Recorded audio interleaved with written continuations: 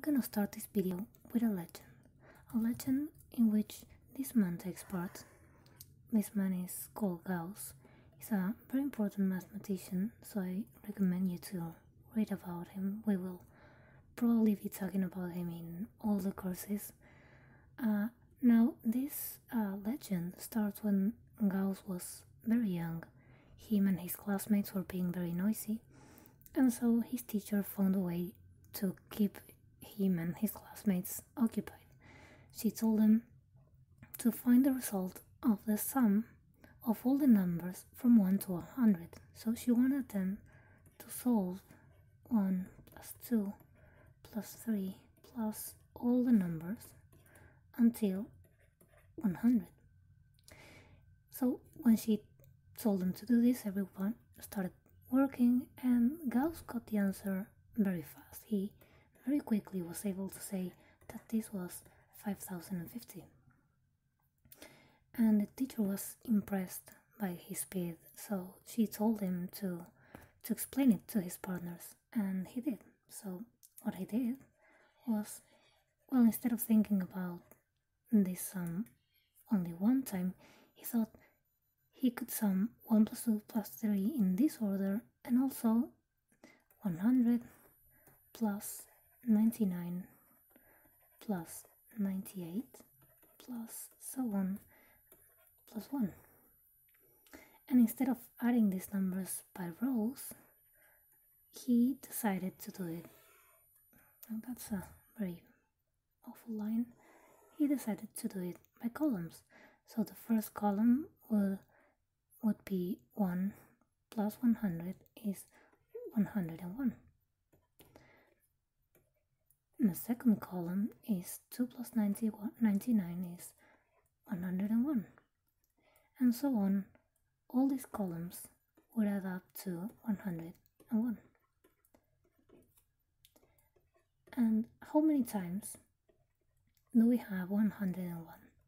Well, we have one time per column, so we have 100 columns. This is 100 times 101. Now, this number, 100 times 101, is actually 2 times the sum he wanted to solve, because he summed 1 to 100 here and here. So this is 2 times 1 plus 2 plus 100. So to get the sum he actually wanted, what he had to do was 100 times 101 divided by 2. This would be 1 plus 2 plus 1 plus 100. And we will change this notation. We're gonna use the sum symbol from n equals 1 to 100, the sum of n. Now, why am I changing notations now? Because now is when something very important that Gauss discovered comes into play, and it's that this is valid for any number. So in general, I will have that the sum from I equals 1 to n, the sum of I, is equal to n times n plus 1 over 2. And this is what we're gonna try and prove in this video. This sort of equalities that are valid for every n natural number. To do this, let's start with a definition. So we're gonna have as h a subset of the real numbers, and we said that h is an inductive set if 1 belongs to h, and for every element in h, then the element plus 1 is also an element of h. So a few examples.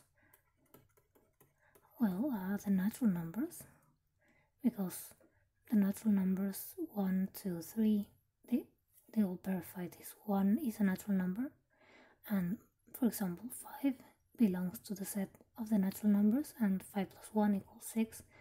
Also, another possible set could be the natural numbers with a 0, because 0 belongs to this set. 1 does 2, and 0 plus 1 also is in this set. The set of the integers, the rationals, the real numbers. These are all sets that we call inductive. So I'm gonna call it like this, inductive set. And now let's think about a few examples of sets that are not inductive.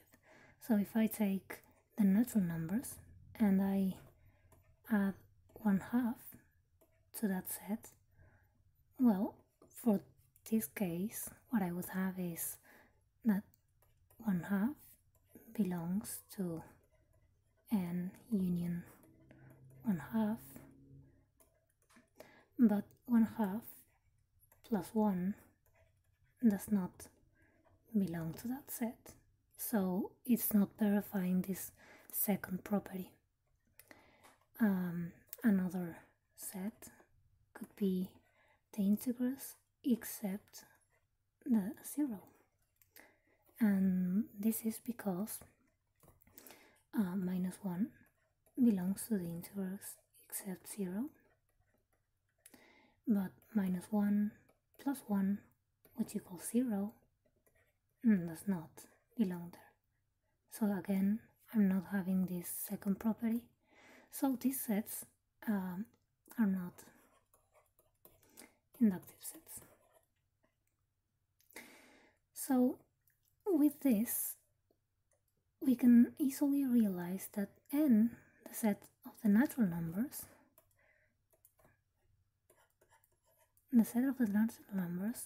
is the smallest inductive set, because, well, if 1 belongs to n and there are no extra elements, I'm not adding 1/2 and all the plus ones I need, so this is actually a proof that you can do as an exercise, but it's not hard to actually believe it. And in what way do I mean smallest? Well, it means that if I have another set, let's say, well, if H is an inductive set, then the natural numbers are included in H. And check that, well, here I have the naturals, but naturals with a 0, this is an inclusion. Naturals are also included in the set of the integers, also the set of the rationals and the reals, so you can actually believe me when I tell you this. And what we want to do is we're gonna have a theorem, and that will prove all these things I'm saying, but in general I'm gonna have an expression, or let's say if H is a set,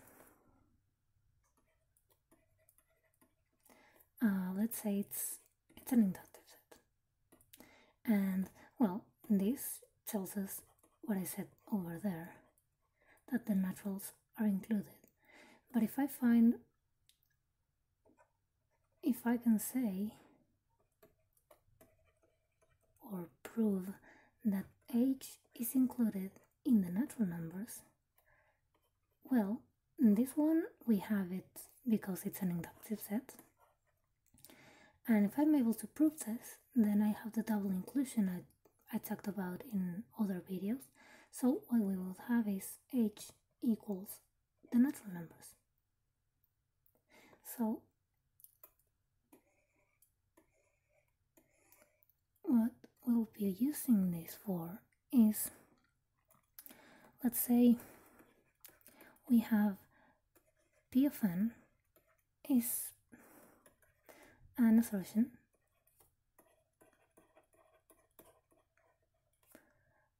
about all the natural numbers, so all n in the natural numbers. So I have this is just a sentence It can be something like n is greater than or equal to 1. Well, that is true for all natural numbers. So what we're going to do is we're going to work with more complicated things than the one that I just mentioned. So we're going to have something like this, P of n, that's an assertion. And I'm going to have define the set H. This 2 points with the equal sign means defined. I define H as all the n natural numbers that verify that P of n is true.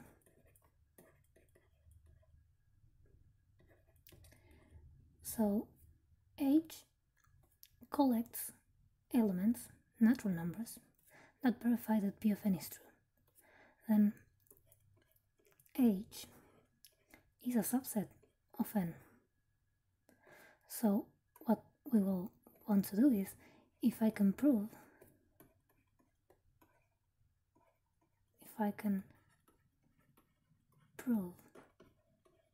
that H is an inductive set, this would give me that the natural numbers are included in H, and so what I would have is that H equals natural numbers.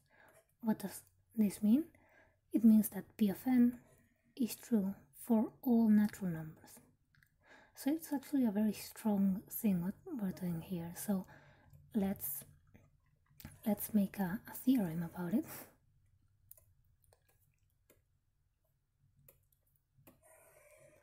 And the theorem is called the induction principle. So as I said before, we have P of n. It's an assertion about the natural numbers. If P of n verifies these two things, this is called the base case. P of 1 is true, and the inductive case, if P of n is true, then P of n plus 1 is true. Then what we have is P of n is true for all natural numbers. Now check this, these two things, this and this, are what defined H is an inductive set. So what we're actually doing here is define H as we did before, and here if H verifies these two things, then H would be an inductive set.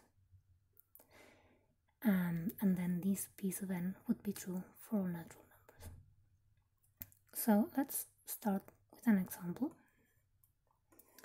And what better example than the one Gauss proved? So I'm gonna try and prove this. I'm gonna put it in green in the center. So the sum from I equals 1 to n, the sum of all natural numbers up to a number n equals that number n times the number that follows it divided by 2. This is what we want to prove, and we're gonna use the induction principle. So how do we do this? Well, let's call this P of n.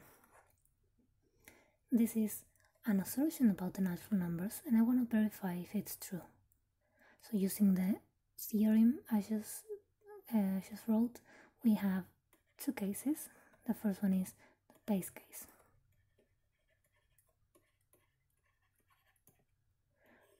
What we want to do is prove P of 1. Well, what is P of 1? Let's replace n with a 1.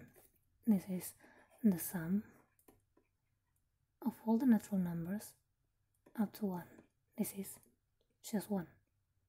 And on this side, what we have is, instead of writing n, I'm writing 1 times 1 plus 1 divided by 2. This equals 1 times 2, so 2 divided by 2, which equals 1. Okay, so these two things, they're equal. So the base case, we were able to prove P of 1, this is true. Okay, so great, we're halfway through. Now it's time for us to prove the inductive step,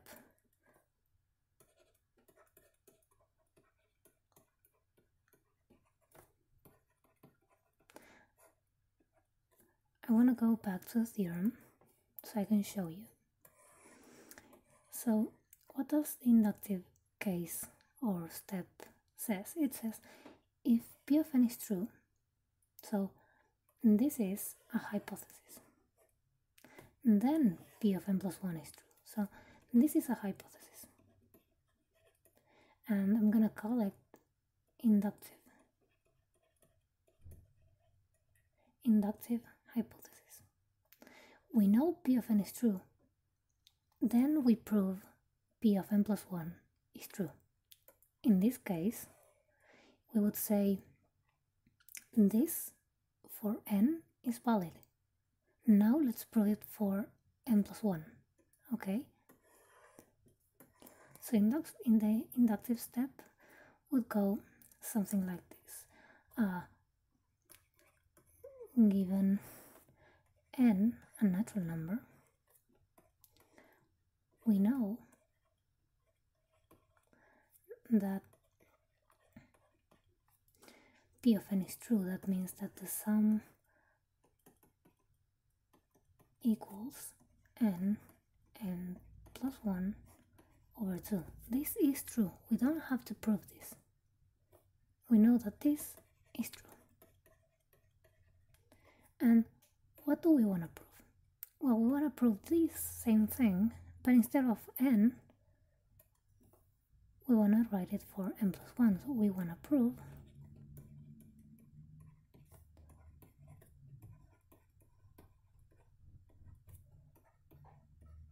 that the sum up to n plus 1 equals, and again, instead of writing n, I'm writing n plus 1. So this would be n plus 1 times n plus 1 is n plus 2 divided by 2. This is something I don't know. I'm not saying this is true. Okay, I'm saying this is what I want to prove. But it's always very important when we use the induction that we write where we're gonna get, because you will see that some examples can get really complicated. So we want to prove this. Well, what better way to prove it than start just writing some things till we get what we want. Let's start from this side. The sum from I equals 1 to n plus 1 of I. Well, let's write the definition of this weird symbol I presented to you today. This is 1 plus 2 plus all these numbers plus n plus n plus 1. When you look at this, you say, wait, there's something familiar about this. Now, 1 plus 2 plus 3 plus n, well, this is something I know. This is the sum to n of I. And wait, I saw this somewhere. Yes, I just said that. This equals this. This is true. Oh, well, instead of writing all this, then you can just write n times n plus 1 divided by 2. So let's do this. Instead of writing this sum, I'm going to write n times n plus 1 divided by 2. And then, yes, I have to add this other thing, so this is plus n plus 1. Okay. So what this gives us is, I'm going to multiply this by 2 to get the common denominator. I have n plus 1 plus 2n plus 1 divided by 2. And now what I find here is I have n plus 1 and I have n plus 1. then I can just take n plus 1 as a common factor. And what do I have outside? I have n, and I have the 2. So n plus 1 times n plus 2 divided by 2. And that's exactly what I wanted to prove. So I started here. All I used was a definition and something very, very important. And something that if you don't do, then it's wrong. Now here, I use my inductive hypothesis. And this is very important that we always use it, because that's what the induction principle says. It says, if you have the induction hypothesis, and through it you can get to what you wanted to prove, then your proof is correct. Okay, this was a very simple example. It's just definition, hypothesis, and some basic operations. Let's try and do a more tricky example.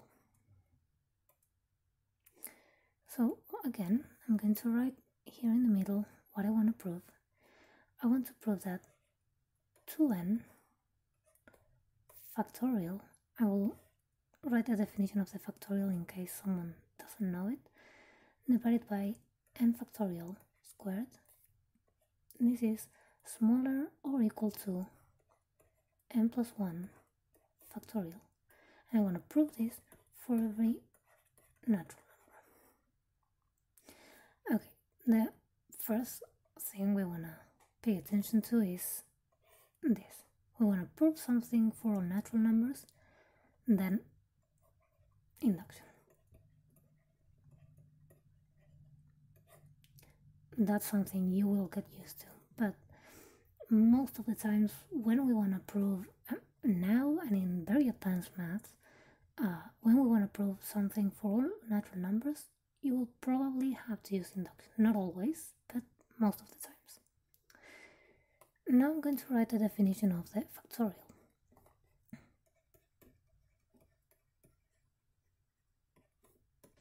So 0 factorial is defined as 1. 1 factorial is defined as 1. And n factorial equals n times n minus 1 factorial. This is the definition. Now let's think of this in an example. So 6 factorial, for example, would be 6. So n factorial is n times 5 factorial. So this is 6 times 5 factorial is 5 times 4 factorial, and so on. We get 6 times 5 times 4, 3, 2 times 1. And this is a very big number. But this is the definition, and we're going to be using it for this example. Okay, we're going to prove this, and we're going to do it with induction. So the first thing we have to use is the base case.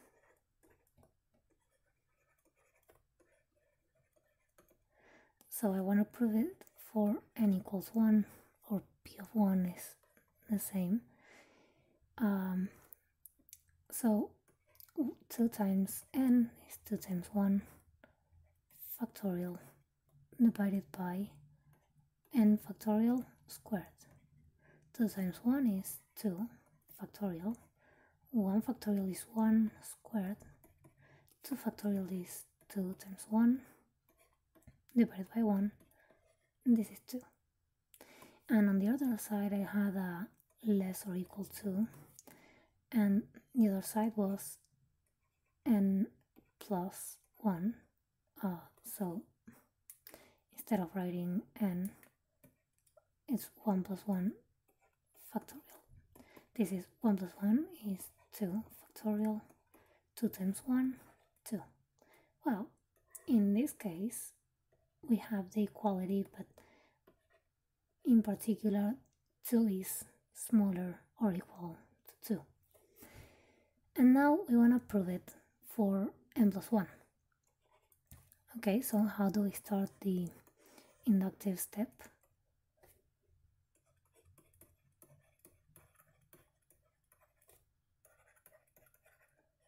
Well, we write our hypothesis. So we know that it's valid P of n, that P of n is valid. Okay, we know P of n is valid. And what did P of n say? It said 2n factorial divided by n factorial squared is smaller or equal to n plus 1 squared. Factorial, sorry. We know this is true, and this is my inductive hypothesis. And what we want to do is we want to prove it for n plus 1. And what would this be for n plus 1? Let's write it so we know where do we want to get.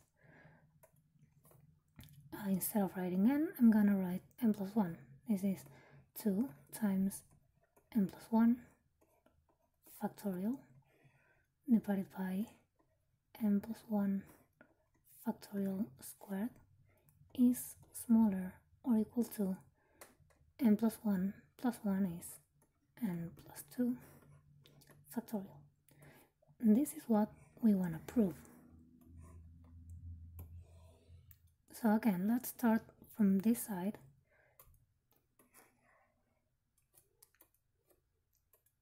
We have 2 n plus 1 factorial divided by n plus 1 factorial squared. Let's do the distribution here, the distributive in the up here.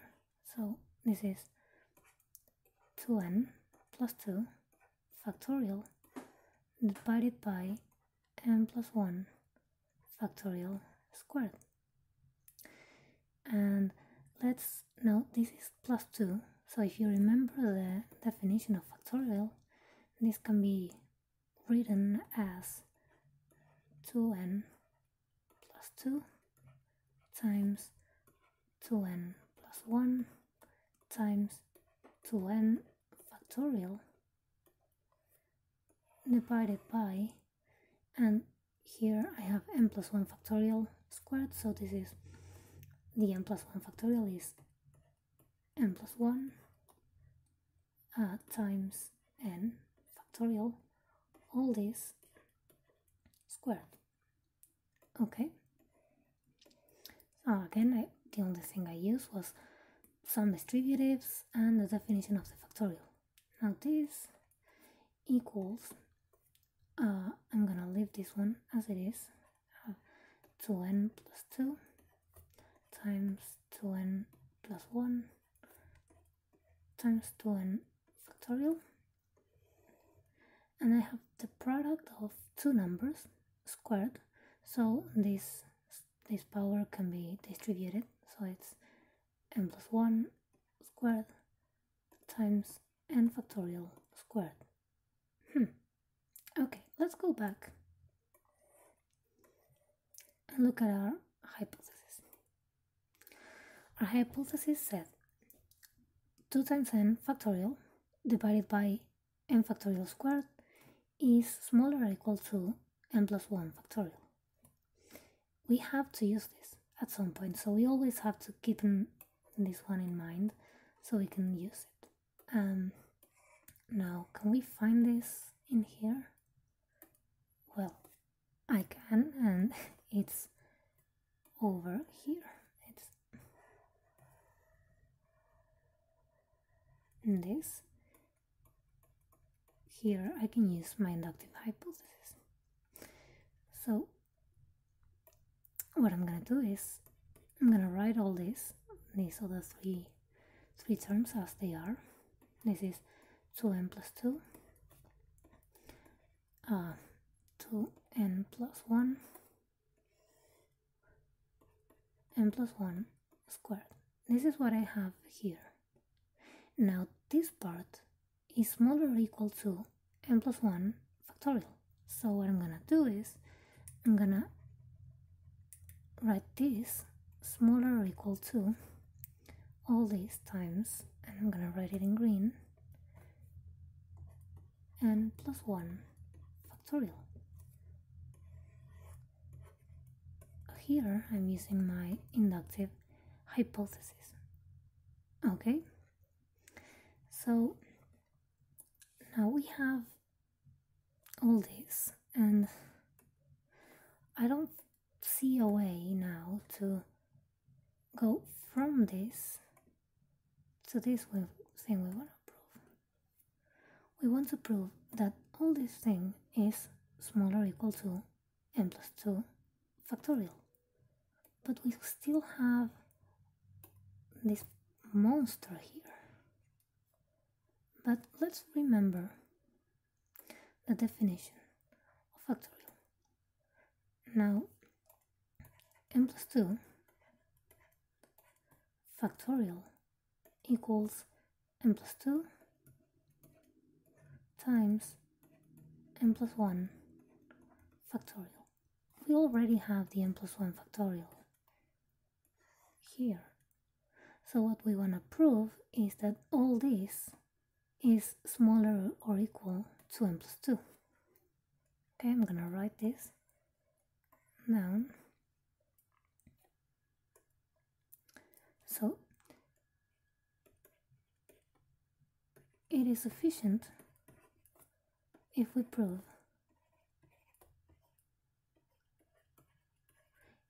that 2n plus 2 times 2n plus 1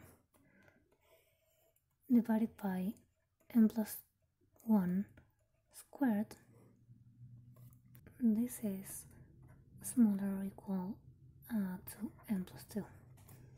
Let's rewrite this first expression.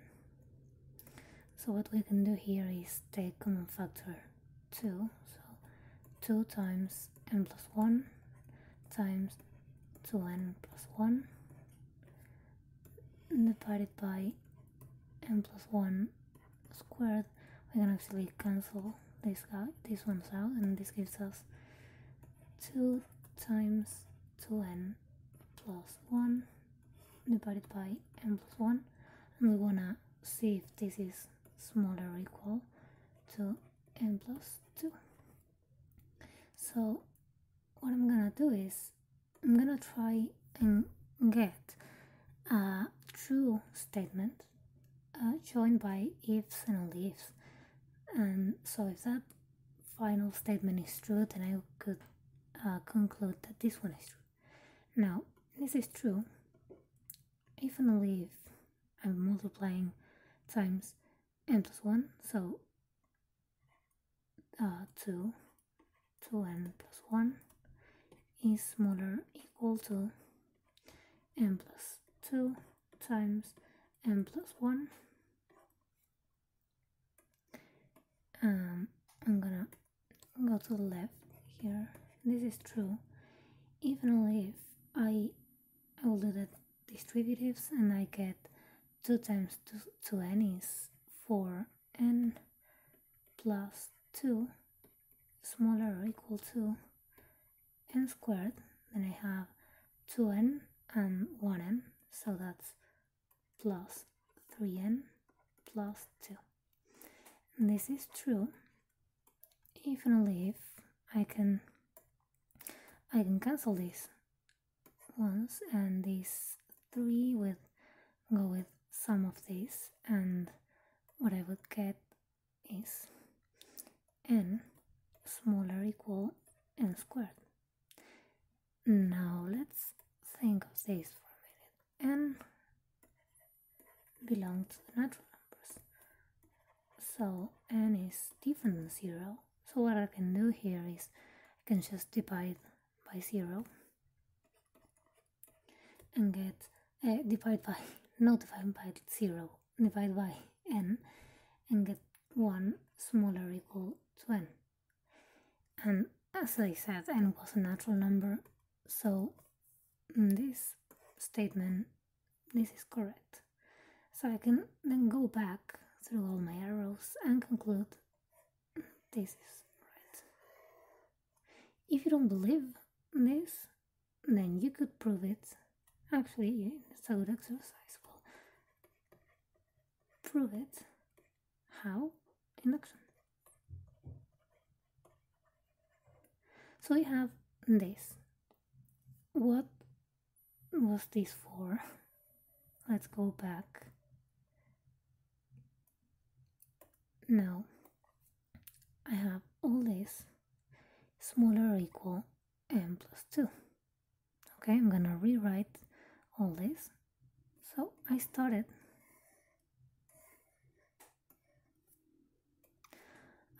with an expression like this. It was 2n plus 1 factorial divided by n plus 1 factorial squared.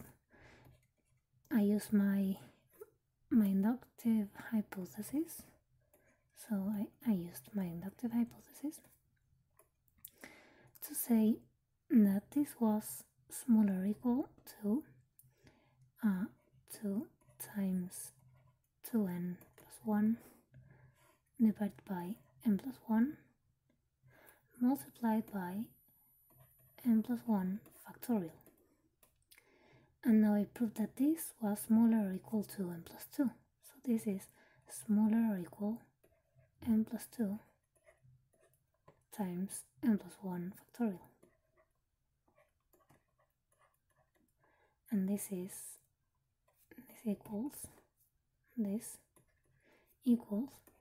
n plus 2 factorial. And this is exactly what I wanted to prove.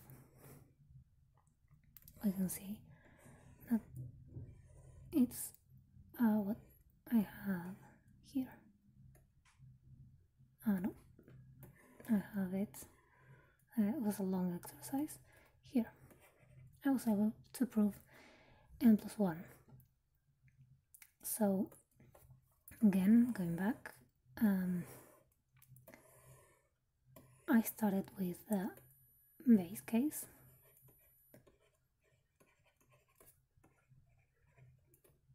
Then I use my inductive hypothesis, and I proved my inductive step. So I did this, then I used my inductive hypothesis to prove my inductive step, and so we can conclude that 2n factorial divided by n factorial squared is smaller or equal to n plus 1 factorial. This was a very complicated example, but I wanted to start with something difficult, and in the next videos we'll go on with some easier examples.